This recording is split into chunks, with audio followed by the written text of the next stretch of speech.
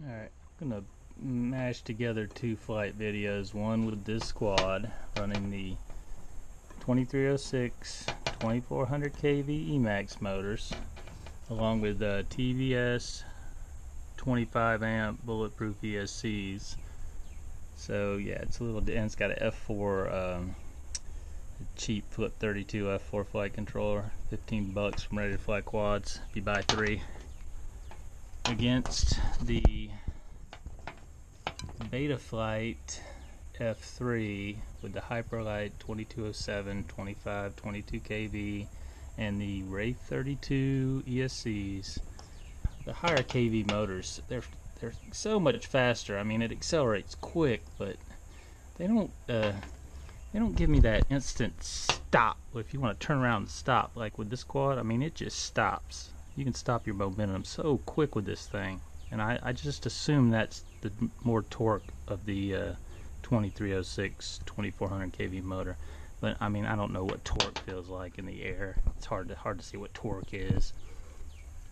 I'm not a motor expert, but watch both videos and tell me what you think. One other thing to note, the emax quad is some 33 grams heavier than the hyperlite quad. This one's about 388 dry weight. It's heavy, but it's got really thick 5mm arms.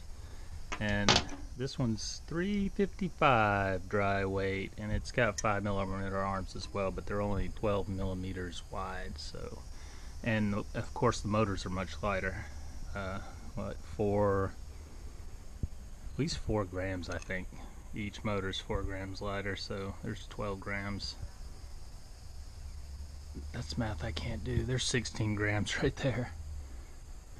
The way it feels to me is, I own a V-twin sport bike and also a inline 4 sport bike, and this feels like the i4. You know, it's real fast, but on and off the throttle, there's like no power there. When you get back on the throttle, you gotta really goose it. And this, when you go from zero throttle to throttle, it's just like the V-twin. You got all that power, bam, right there, all that torque. I wish I knew more about motors and KV, and all I can tell you is how it feels to me. And man, I love the feel of the 23. Well, these are 24, but everyone says they're 2300 kV. All my 2300 kV motors feel like that, though. Even the lower powered ones, the Lumineer 2205s and the emax RS 2205, they give me the same feel. Alright, that's all I got.